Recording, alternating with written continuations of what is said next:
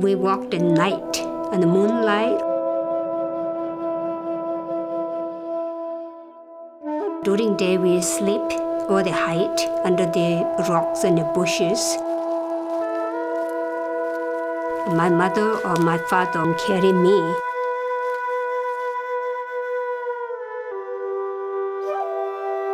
And it's all snow.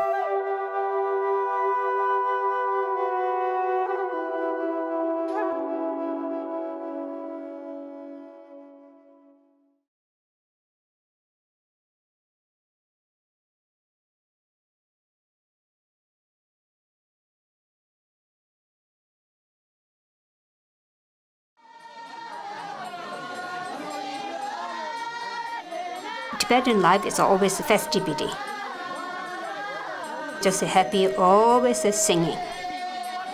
We were just playing in the courtyard or with the neighbor's kids. My dream is I wanted to finish school. Seeing the nurses with their white hats in the hospital, I just love those things.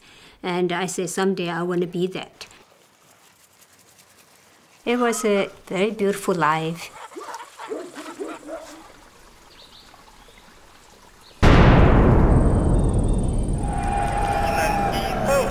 Never occurred to me Chinese people are harming us.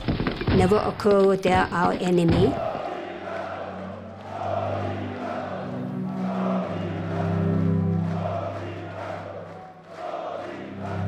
I lost my dream.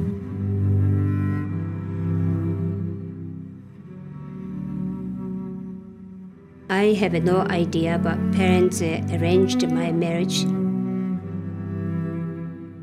My husband was from America.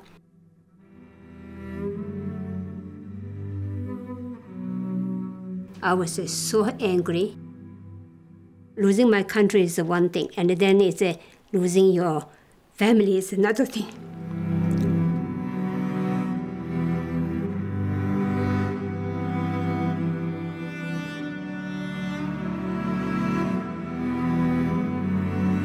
We flew to Kathmandu, from Kathmandu to Delhi, New Delhi to Hong Kong. I said to my father, goodbye. My English is very limited. I was doing a lot of mantra, kind of praying. When I arrived in Poland, and then I saw my husband, this is the chapter I will live in. Living in this country, we built our family.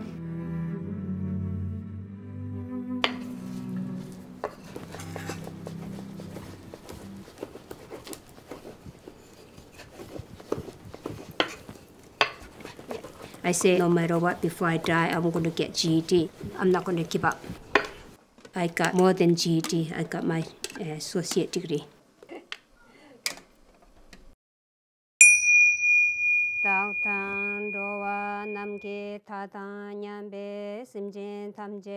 We are losing the Tibetan culture, and we don't have a country. My duty, keeping the culture alive, because from my generation, if we don't take care of it, next generation will lose it.